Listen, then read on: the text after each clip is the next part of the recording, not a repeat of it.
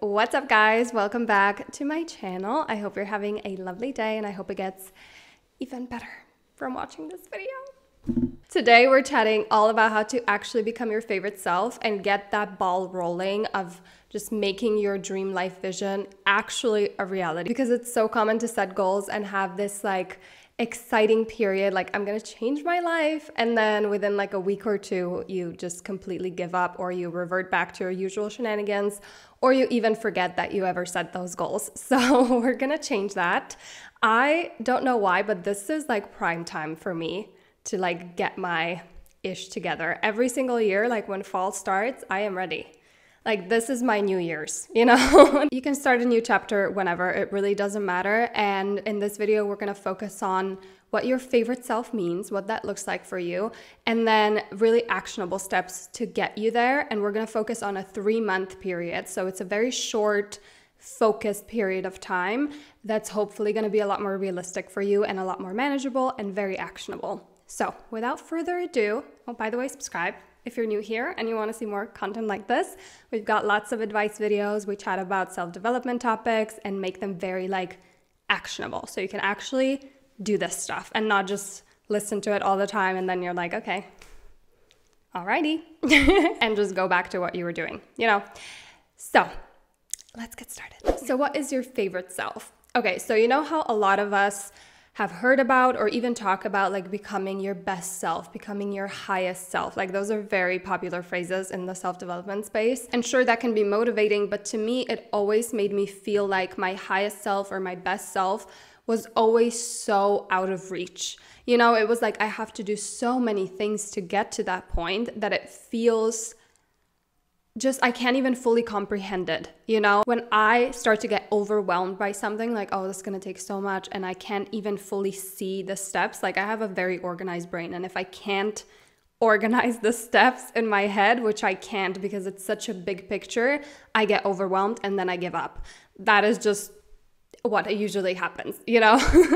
I have to have a very strong mindset for that not to happen. But when I think about my favorite self, it's so much more achievable because I've been my favorite self many times over the course of my life. It might not have been in all of the areas of my life at once, but I've experienced it. I've had moments where I felt like my favorite self. I know exactly what that feels like without really having to change everything about myself. And that, to me, is really like what life is about, or one of the things life is about, is like enjoying where you are now. Like, why do you need to change everything about yourself in order to enjoy your life and feel accomplished? Of course, it's amazing to have goals and to reach for something, and we're talking about that today, don't you worry. But it feels so much more achievable when you're like, I'm gonna strive to be my favorite self, and that is gonna be my focus. And I already know what that feels like. I don't have to change everything about myself. I don't need to take these huge leaps and bounds that are gonna take years for me to get to. Here, I can really think about like, what do I need to do on like a daily basis to feel like my favorite self? And to me, that seems so much more achievable. And I feel like thinking that way and acting that way and focusing on that will eventually get to, you know, you being your best self or your highest self, whatever that even means. Basically, I have just never been someone who has been able to see that huge big picture. It makes me feel overwhelmed. And my favorite self doesn't make me feel that way. I'm like, oh, I can be my favorite self. Like, that to me feels really, really good and achievable. And it gives me the grace to change my mind if I'm not happy. So how does your favorite self feel like to you? This might be something you instantly know. That's how it was for me. It just felt peaceful. Like, I am at peace with my life. I want to use the word content, but that kind of has a negative connotation in my mind because it like feels like settling, and that is not what I mean. It just feels like I'm at peace with my life. Like, I'm so happy, but I am so at peace and so grateful, and just, I don't know how to explain it. It's just like a very nice feeling. And that is like a common thread when I imagine my life as my favorite self. So if you have to imagine it, like, how are you in your day-to-day life? What do you do to relax, to have fun? What habits do you have? How are you like in relationships?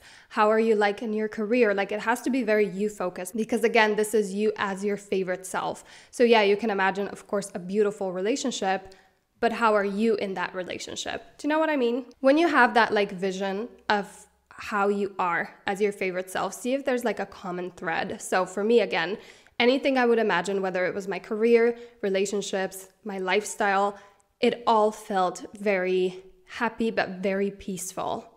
And I felt content and grateful. And that was like the common thread. Another common thread was that my life feels very structured, but in a peaceful way.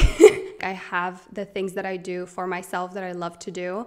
I'm like productive, I'm doing things that I love, but everything feels very peaceful. And that was the common thread. To you, it might be like anything I do in that dream life vision as my favorite self, I have this childlike wonder and I'm just exploring and having fun and playing, and that is the common thread for you. Like it's going to be different for everyone, but try to make it very, very clear. If you need to, write a word, a sentence that instantly gives you that vision, or even like a vision board. I love having like a Pinterest board that I keep adding pins to. So you can create a board that's called like my favorite self. And then with time, you just keep adding photos in. Like every day you can go through it for like 2 minutes. You scroll online anyway. You might as well do something that's actually going to inspire you. And you just pin photos that spark that favorite self every day. And it's like a constant reminder. And it's so enjoyable to do because I love Pinterest anyway. I look at photos anyway, I might as well do something that's gonna inspire me to live like that. Once you have that very strong vision and you know exactly what that looks like, if you need to do like a guided visualization, if this is hard for you, I'll link one below that I personally really like. I do it almost every day. And it just kind of guides you through imagining your best life, but really do it through the lens of I am my favorite self. Yeah, just get very clear on what it looks like, what it feels like. Again, choose a sentence, a word, just anything that will get you that feeling of like, oh, this is my favorite self. Like this feels really, really good. And I can feel that way today. Alrighty, let's get super granular and focused on how that's actually gonna look like in a very like actionable, achievable, tangible way. So you're gonna take a 3-month period. So just write down when you're gonna start. I recommend starting tomorrow because it doesn't matter if it's a Monday, a Friday, whatever. So while you're actually feeling inspired and motivated, you might as well take that to your advantage and just get started. And then write down the end goal, and that is your time of focus. So don't think ahead of that. All that exists to you right now are those 3 months, because again, we don't wanna get overwhelmed.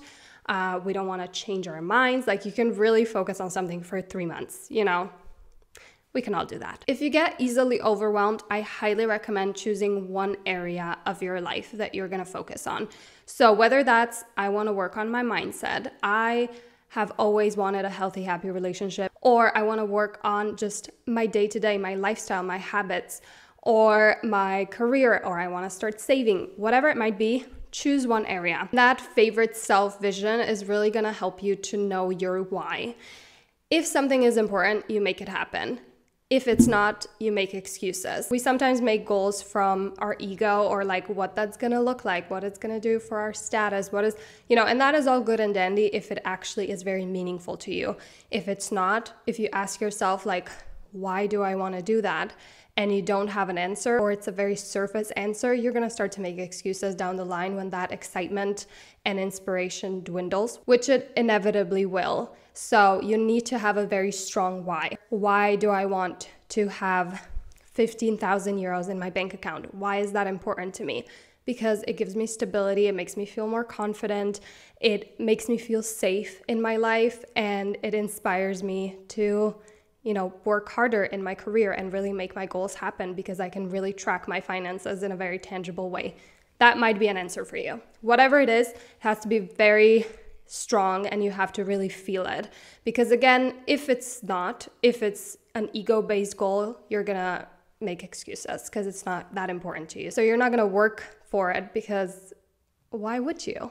If it's not meaningful to you. And then you're gonna pick up to 3 very specific goals that you can track and achieve in a 3-month period. I'm gonna be using the example of I want a healthy, happy relationship. My favorite self in my dream life vision has that and like thrives in that, and I have never experienced that before. I've been in toxic relationships, whatever it might be.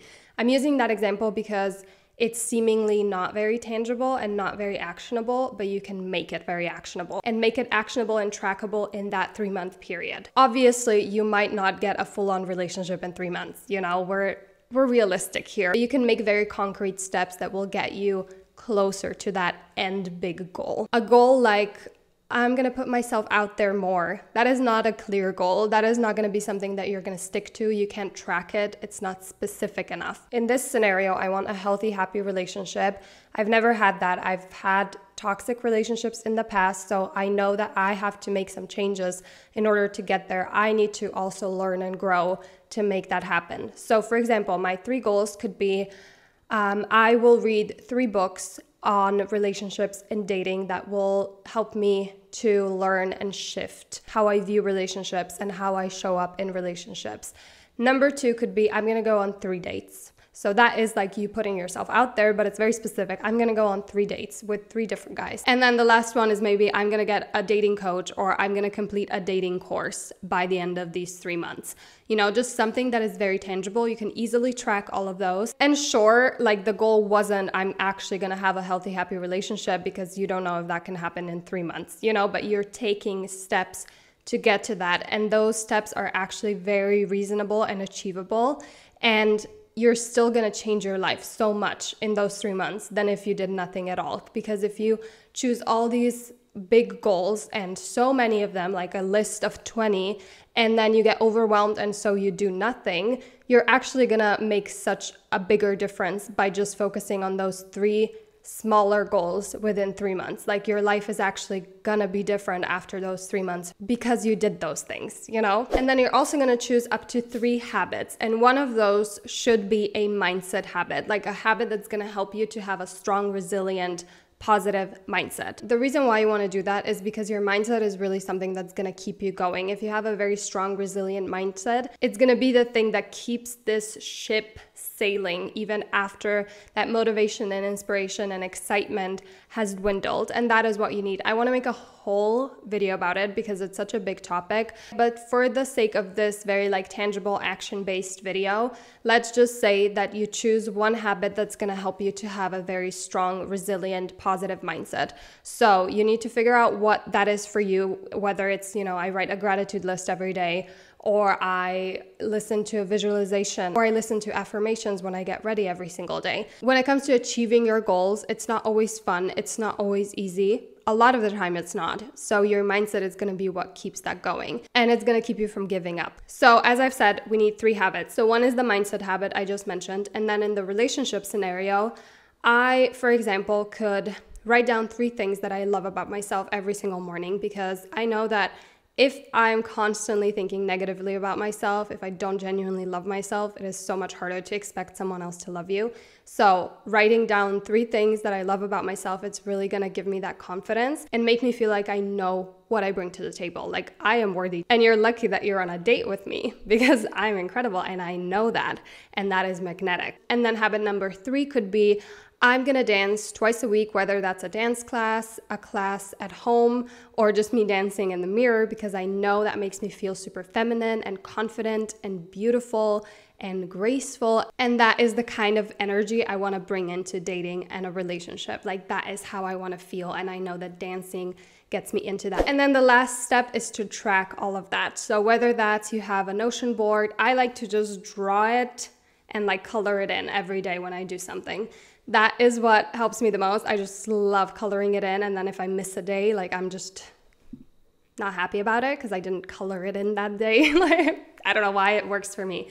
But just keep tracking it because that's really gonna keep you going for the duration of the 3 months. And let us know in the comments like which habits and goals you chose. And then at the end of the 3-month period, you can come back and be like, I made that happen and this is how my life is so much better now. You can use this space as your like accountability partner.